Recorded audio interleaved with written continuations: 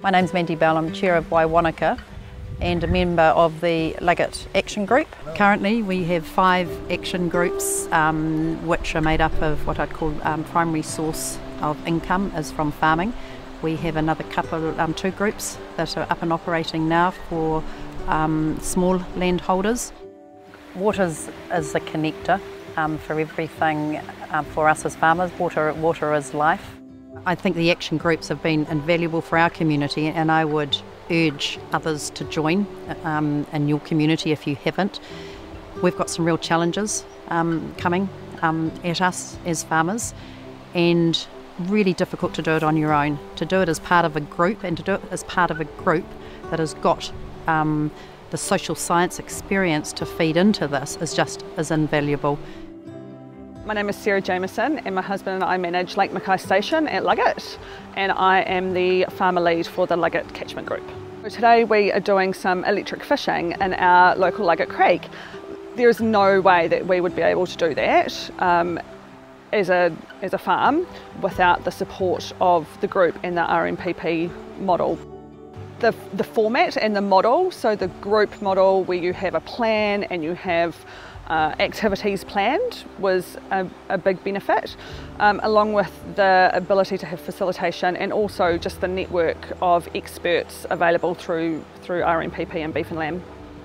The accountability is really important. I think that by having an extension plan, setting a plan as a group and setting some activities, then as a farm you can identify your particular part in that extension plan, and then by having the group you go back and you have to explain to them why you did or didn't do your part. So it creates momentum, it keeps that momentum going, and everybody plays their part. We have a couple of challenges. One is that we're in a very tourist area, so we're very visible as farms. We're also on the edge of that rural-urban divide. So communicating what we're doing environmentally to the urban community is a challenge for us. The regulations are coming at us from, through the MPS and the NES. We've got biodiversity, we've got soils, farm environment planning, and so without the help of facilitators and experts, it's really hard to navigate that, understand what's expected of us and prioritise what's important and what we have to do first. My name's Nicola Magrutha and I'm a consultant based in Dunedin, and my role here in the Wanaka area is as lead facilitator across the 7 catchment groups. The purpose of bringing experts in is so that as a group we can all learn together to improve our depth of understanding about a particular topic, and out of that we want to find practical actions that we can then implement on farm to make improvements and enhance the environment. So some of the experts we've brought in are people like Kate Scott from Lamb Pro, who's a guru in terms of water management.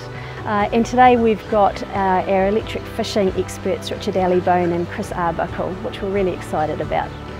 The environmental legislation changes ahead of us were quite daunting to try and face on an individual basis, and coming together as a group to understand them firstly has enabled us to sort of start to tackle them individually in bite-sized chunks, and we feel that being part of a group is actually being really valuable in the sense that we're able to start from the start and identify all those individual areas that we needed to do work in.